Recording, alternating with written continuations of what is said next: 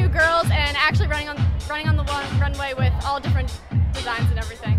Hi, my name is Ashley Harris. I had an amazing time at DC Fashion Week. I'm so glad I got to be a part of it. Hi, my name is Abby. And my name is Idia. And we're at DC Fashion Week.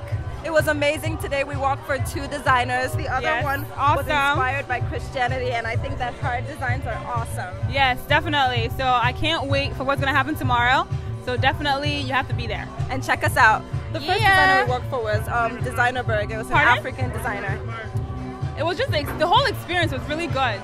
Everything, just walking down the runway and having people love the designs. So. Would you wear an outfit out of cotton candy or feathers? I would say feathers. Maybe I can fly away in it. What's the craziest dress you wore? I've worn a dress made of trash bags. I've worn a bubble dress, bubble wrap. Exactly. So it was pretty cool. Yeah, so today was not as crazy. What would you wear to seduce a guy? Nothing.